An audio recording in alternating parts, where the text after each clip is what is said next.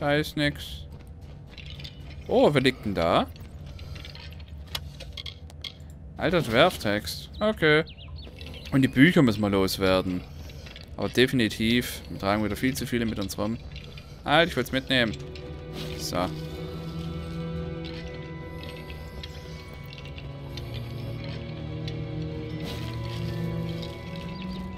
Ah, was haben wir denn da? Brief an Nette. An Nette. Trager, Insekten.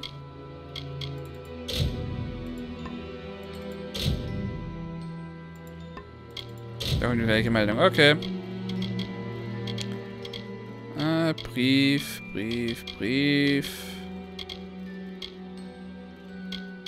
Brief an Nette.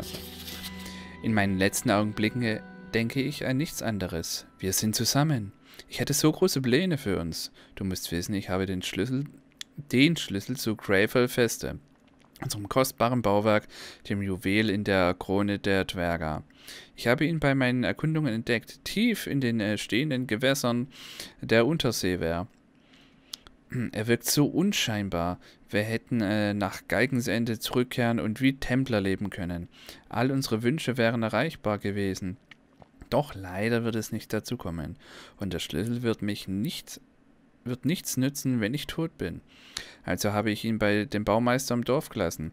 Er ist einer von uns und ich bin überzeugt, dass er Großes erreichen wird. Das alles hätte uns gehören können. Aber uns wurde schon so vieles genommen. Was ist da schon eine weitere Sache? Führe dein Leben weiter, liebste Nette. Ares. Oh, wie romantisch. Guck mal, ich habe Bücher zum Plunder hinzufüge. Genau.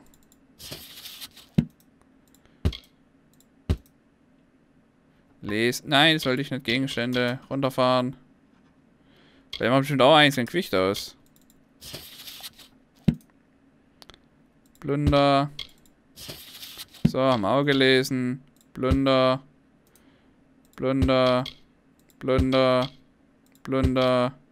Oh, ich habe Beschwerdeschreiber noch gelesen.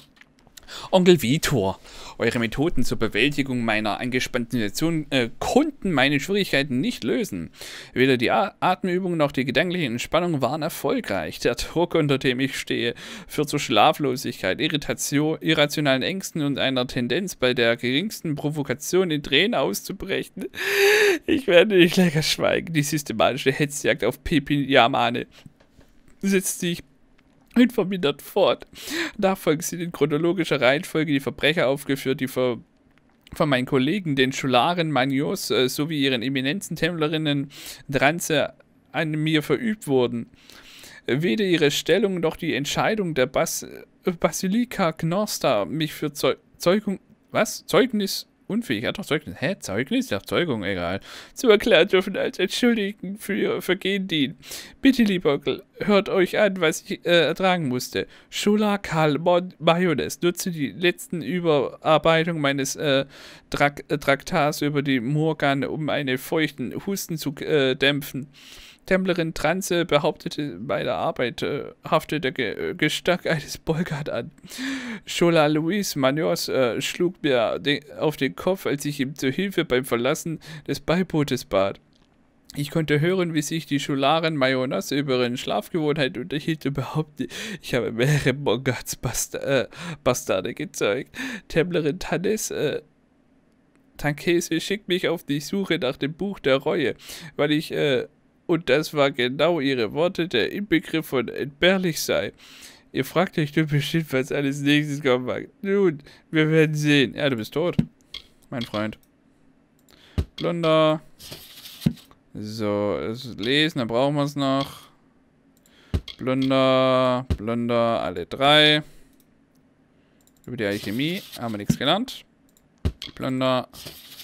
So, Lesen, an den Geigensand. Kann man trotzdem nicht weg. Kann man trotzdem nicht zum Plunder hinzufügen, ne? So, nein, jetzt wird doch noch gar nicht fertig. Mann, ich klicke mich hier gerade viel zu schnell raus. Sorry. So, wo haben wir stehen geblieben? Bap. Gnomen, Kinderheim, ja, die können weg. Das sind 4 Stück.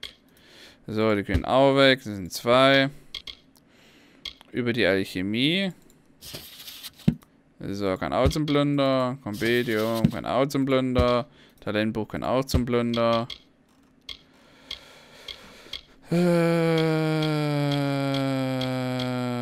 Reparaturkits, nö. Konsumgut.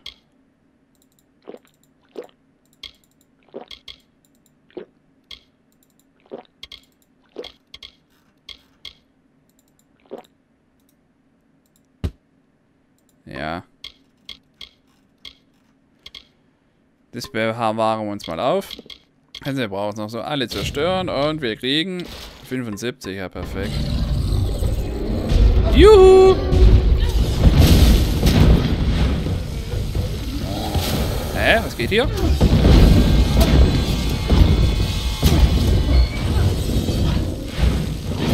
Na, jetzt komm her. Was ist ein Günther?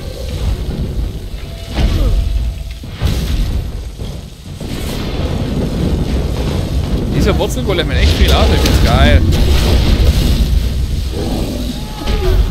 Au! So, jetzt erstmal so, mein Freund. Hallo? Hallo? Darf ich jetzt mal?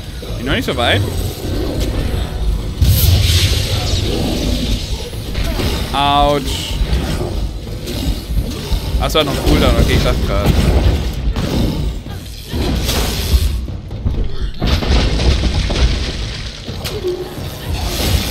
Na, mein Digga. Ach, der hat nicht mehr viel. Ja, kann ich nicht mehr. So, Klopfe, passt. So, mitnehmen. Aber auf jeden Fall schon mal was gefunden, ein bisschen was gelernt und ein bisschen was mitbekommen noch. Die haben den echt voll gemobbt, Alter. Blöde Schweine. War voll der coole Typ. Halt, hier geht's. Da geht's runter. So, da ist der Weg. Dachte doch gerade. Bin ich so blöd zum Laufen? Ja, manchmal schon. Aber trotzdem, ja, relativ okay, die Höhle. Ist nicht so, wie ich es mir vorgestellt hätte, aber naja, man kann ja nicht alles haben. Ist Günther kaputt? Ne, da ist Günther. Warum ist Günther? Aber, ja, nicht, dass Günther kaputt geht. Ich mag Günther, ich hab Günther lieb. Kann ich jetzt speichern? Danke. So. Jetzt springen wir erstmal da runter. Fangen erstmal den Weg weiter. Halt, da lang, ne? Ja. Dass wir nicht mal alles hier ein bisschen erkundet haben. Vielleicht finden wir noch das eine oder andere, weil die eine Karte fehlt ja immer noch anteilig. Achso, Günther fehlt wieder. Komm mal her, Günther. Eigentlich da drüben ein paar Freunde, da können die vielleicht etwas Support benötigen.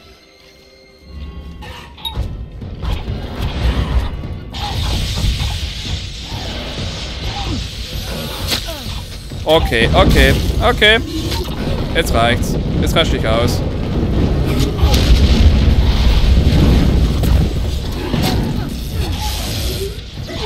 Kommt her, ihr Bastarde. So, geht doch, was ist das Problem? Noch Fragen? Irgendwer? Irgendwo? Hm?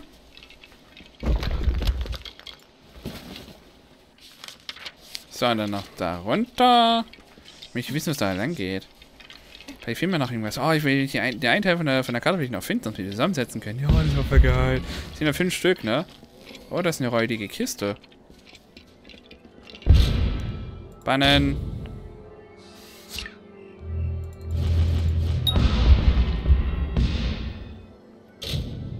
Es war so einfach.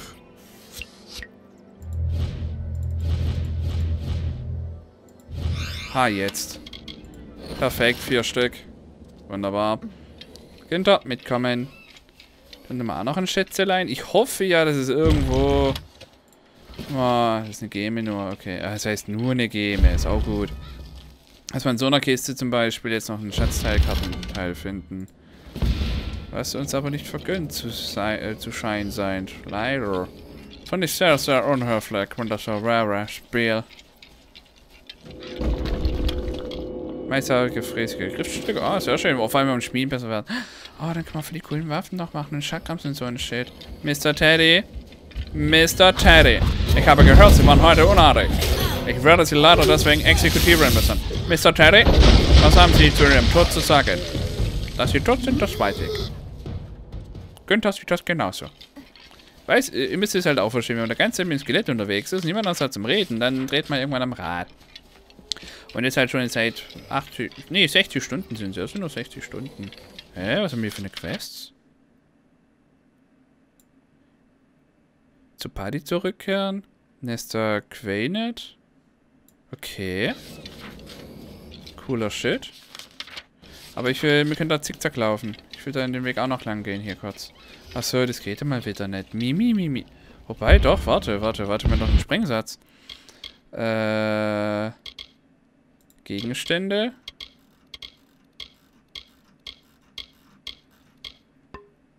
Konsumgut. War das da? Ja, da war's.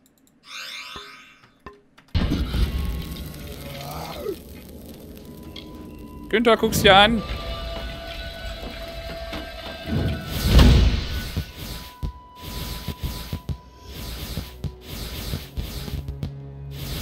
Ach so. Okay, vergiss es. Wir müssen kurz umdisponieren, Günther. Wir müssen kurz woanders hin.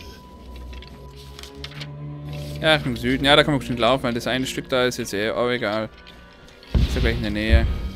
Nicht gleich da drüben.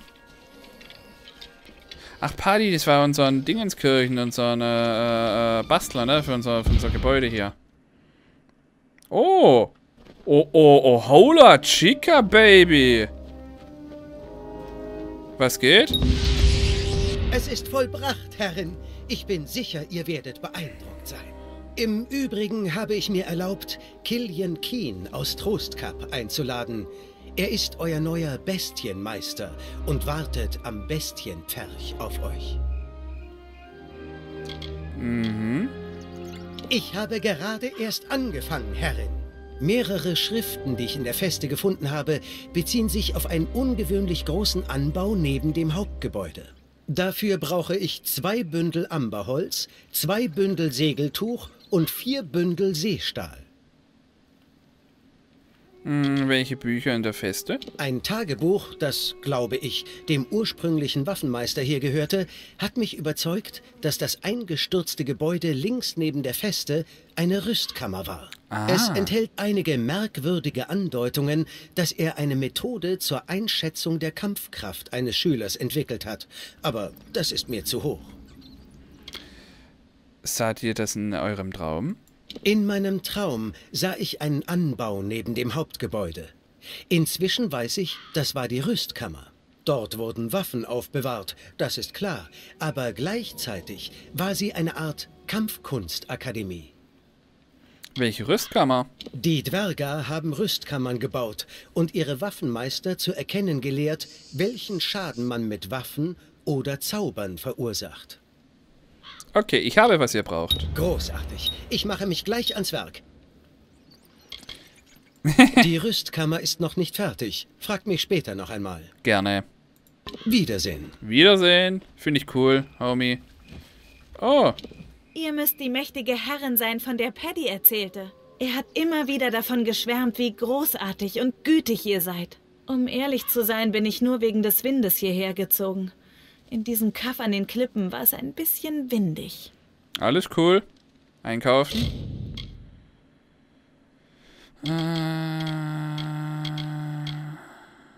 Oh, Dietriche, perfekt. Dankt euch. Passt auf euch auf, Herrin. Ja, mache ich, aber ich muss erst noch kurz was schauen. Okay, das bringt uns nix.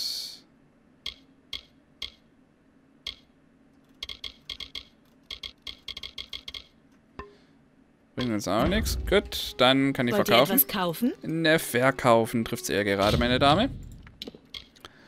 Und zwar... Hier, ja, komm, wir hauen es jetzt raus. Ist egal. Außer das Lila, das heben wir vielleicht auf.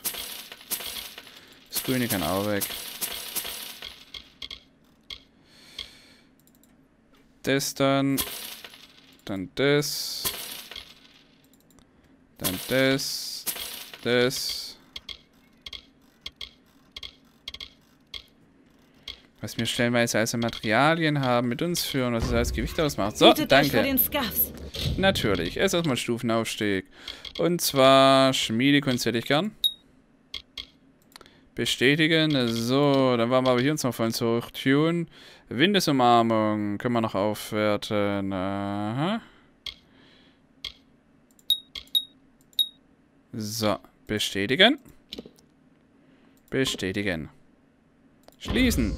Speichern. Perfekt. Und immer noch eine Aufgabe, die hinten drum.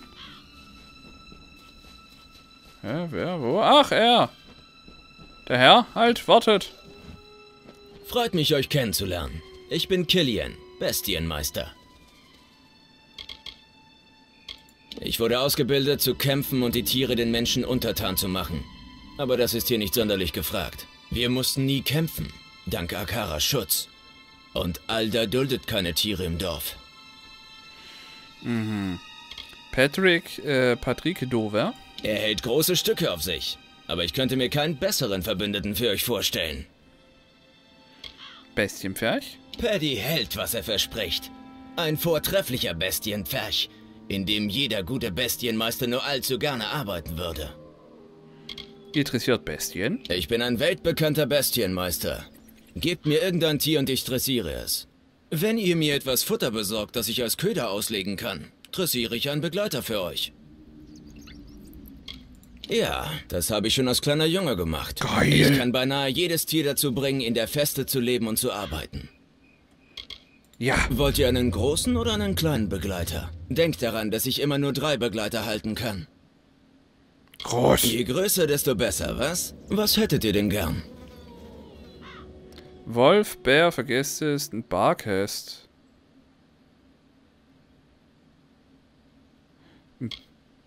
Barcast? Ich glaube, so viel Fleisch haben wir nicht. Bargäste haben scharfe Zähne, lassen sich aber gerne streicheln. Gebt mir einen Tag, um einen zu finden und zu dressieren. Gebt mir etwas Zeit, um euren Begleiter zu dressieren. Ihr wollt doch nicht, dass er euch die Hand abbeißt, oder? Geil! Geil! Boah, jetzt raus, Günther! Günther? Günther! Alter! Wir kriegen Kleider mit dir dazu. Ein Barkist. Oh, geil, Homie.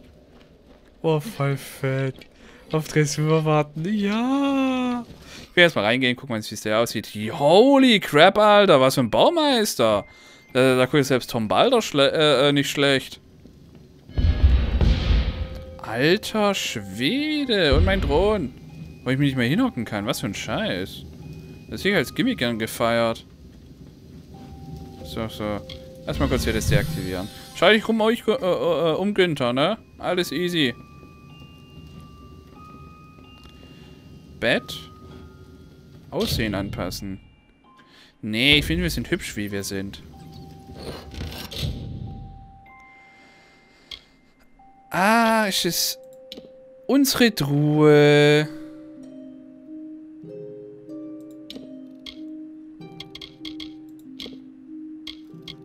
Sehr schön.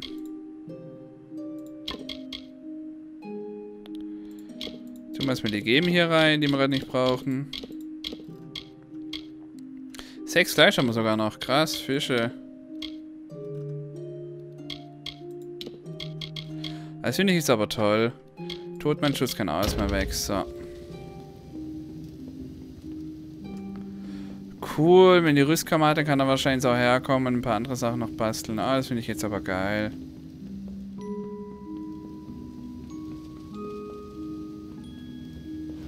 Da kann man nicht schlafen. Ja, das wird wahrscheinlich für Paddy sein. Ich finde den Namen auch schon cool. Paddy, also von ursprünglich Patrick, also schon awesomer Name. Also kann man nichts sagen. Eines Königs würdig. Jetzt war da noch ein Barkeeper da drin, dann geht die Party. Alter, das ist fett. Voll geil.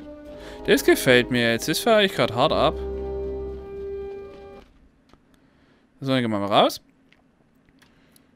Da unten müssen wir noch hin, ne? Ja, dann gehen wir da unten mal kurz noch hin. Müssen wir erstmal groben Weg folgen. Müssen runter auf jeden Fall runter an den Strand. Achso, dann entdeckt das Vieh gleich wieder und raschelt aus. Jetzt aber Günther, komm, lass es. Es kostet heute noch Zeit. Außerdem haben wir hier viel, viel tollere Spielkameraden. Die lässt sich viel besser feiern.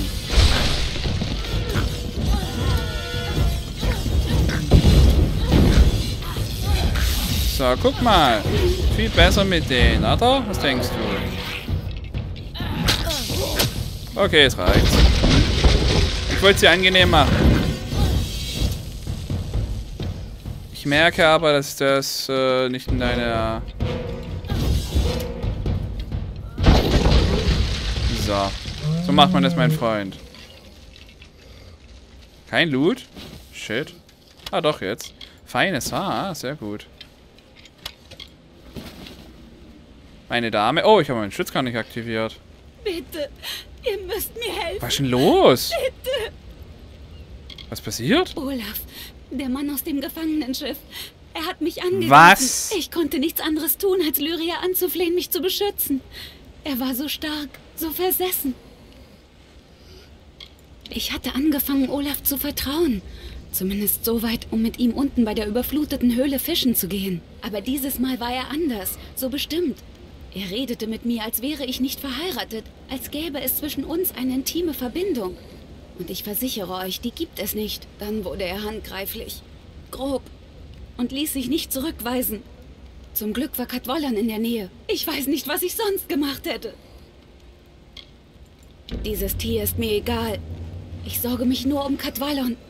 Ich habe ihn noch nie so wütend erlebt. Seine Augen waren voller Rachedurst, als er sich auf die Jagd nach Olaf gemacht hat. Dieser törichte, törichte Mann. Er ist ein Barde, kein Krieger. Olaf wird ihn wie eine Muschel auseinanderbrechen. Er hat sich seine Fischmesser geschnappt und ist davongestürzt nach Norden, in Richtung Sirenenbau. Er ließ sich einfach nicht aufhalten. Okay, er ist tot. Okay, okay. Ja, mache ich. Kein Thema. Mein Gemahl.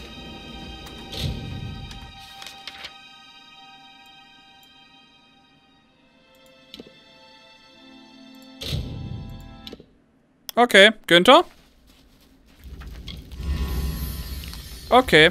Okay, ich hab gedacht, ich war aber gedacht, okay, aber, ne, okay. Jetzt weiß ich, wo wir hier gefunden haben. Günther, mitkommen. Wir müssen jemanden killen. Auf bestialische Art und Weise. Schön langsam die Kehle durch. So ein kleiner Wichser. Ich rast aus. Alter, weh, du legst ihn um, Mann. Wehe, ich schwör's dir. Ich ziehe jeden einzelnen... Ach, das war ein kleiner Zwerg von vorhin. Okay, ich dachte, was geht jetzt ab? Kleinen Stein auf seinem verdreckten Arschloch. Okay, in der Richtung wäre kürzer gewesen. Egal. Einer ist gerade falsch im Gedächtnis. So ein Wichser. Wir haben seinen Arsch gerettet, dann machte die Frau von ihm blöd an. Nee, also Leute, es geht gar nicht. Da würde ich richtig aggro bei sowas. Juhu, Olaf. Ich weiß, was bald passieren wird. Ja. Ich werde ihn töten.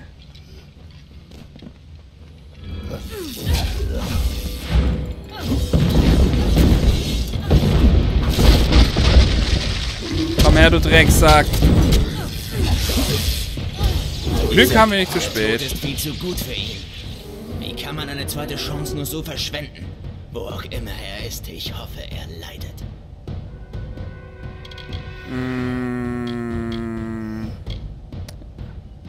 Wie geht's dir? Galgens End ist genau wie jede andere Herausforderung, der ich mich in meinem Leben gestellt habe. Jeder Tag ist ein Kampf ums Überleben. Meine Mutter starb, als ich noch sehr jung war. Und mein Vater war ein Dieb. Ich war halb verhungert, als mich Lord Penyan erwischte, wie ich etwas Gold aus seiner Börse stehlen wollte. Aber anstatt mich ins Gefängnis von Ratir werfen zu lassen, gab er mir die Chance, meine Strafe abzuarbeiten. Ich wurde Diener in seinem großen Haus. Und dort begegnete ich auch Nesta. Vor dem Schiffbruch hatten wir nicht ein Wort miteinander gewechselt. Und jetzt sind wir Mann und Frau. Lyria sei mit euch. Kein Problem.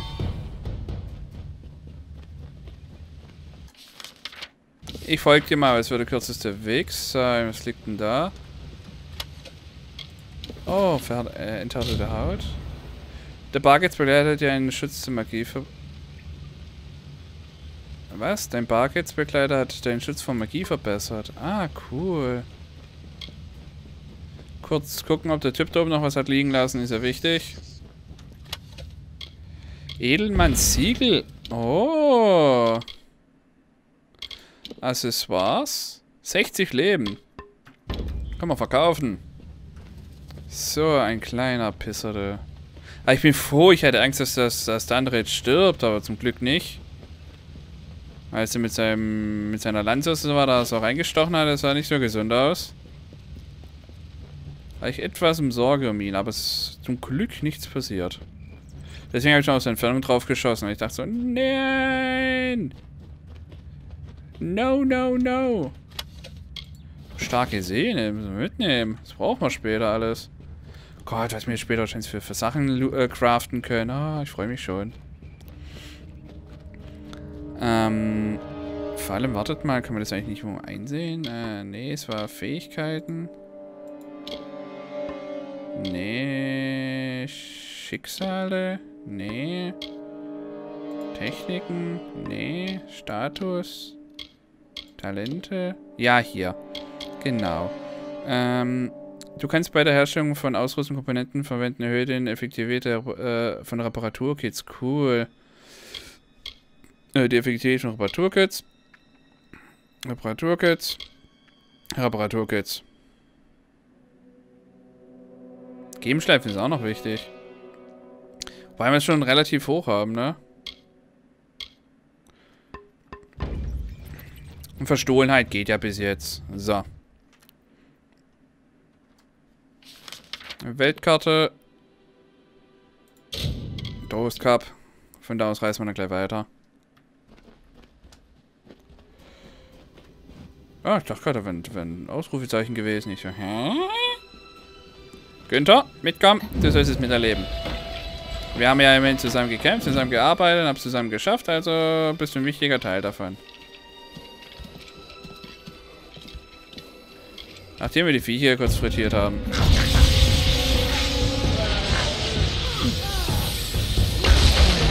So.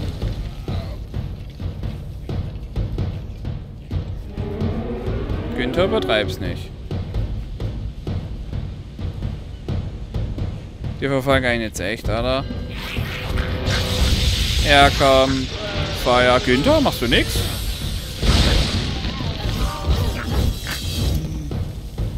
So. Meine Dame. Hallo. Wie kann ich euch jemals danken? Ihr habt uns ein ums andere Mal gerettet, fast als wärt ihr uns gesandt worden. Ich bin eine Tochter von Lyria. Aber selbst sie hat meine zahllosen Bitten überhört. Deshalb ist es umso tröstlicher zu wissen, dass auch Sterbliche etwas bewirken können. Dass nicht alles in den Händen von Göttern und Wahnsinnigen liegt. Möget ihr gesegnet sein. Dankeschön. Lebt wohl. Ich bin euch ewig dankbar. Ach, jetzt aber. So, Gebietskarte. Das da unten haben wir noch. Es wird mir das angezeigt. Ach, zur Party wieder zurück. Okay. So. Tada! Ich weiß, wir haben keine aktive Quest. Schnauze jetzt. Oh, schon fertig. Es ist vollbracht, Herrin. Seht euch alles genau an. Ich bin sicher, ihr werdet natürlich begeistert sein. Im Übrigen habe ich mir erlaubt, Olli Matzen aus Trostkap herzubitten. Er ist euer neuer Waffenmeister. Cool. Ihr solltet in der Rüstkammer mit ihm reden. Rüstkammer? Bald erstrahlt eure Feste in ihrem einstigen Glanz. Dank der Rüstkammer und einem fähigen Waffenmeister wird niemand mehr unseren Frieden bedrohen. Was als nächstes instand setzen? Dieser Ort. Er überrascht mich immer wieder. Als alles ausgeräumt war, habe ich den Eingang zu einem eingestürzten Stollen gefunden, der von der Feste wegführt. Sobald ich ihn gesehen hatte, wusste ich, dass ich ihn schon aus meinem Traum kenne. Aber ich brauche noch etwas Material. 3 Bündel Strandstein, 2 Bündel Bärenfell und 3 Bündel Seestahl. Was sagen eure Bücher? Ich war nicht sicher, ob es sich lohnen würde, den Stollen von der Feste aus über die ganze Insel zu graben. Aber jetzt, wo ich mir alles mal angesehen habe, sollten wir diesen Gängen oberste Priorität einräumen. Was habt ihr noch geträumt? In dem Traum war dieser Stollen ein direkter Weg zu Schiffswracks auf der ganzen Insel, wo man sonst tagelang zu Fuß unterwegs wäre, falls man den Marsch überhaupt überlebt. Die Dwerger haben den Stollen zum Einsturz gebracht, als sie die Feste abgeriegelt und die Insel verlassen haben. Welche Stollen? Wenn diese Stollen so sind wie in meinem Traum, bieten sie einen schnellen und unauffälligen Weg zu den äußersten Ecken dieser Insel. Wenn wir sie benutzen, können wir jedes Wrack ausräumen und jeden Schiffbrüchigen retten. Ich habe, was ihr braucht. Sieht so aus. Ich gehe sofort an die Arbeit. So, brauchen wir nicht fragen, da hat er Auf es Band. angefangen.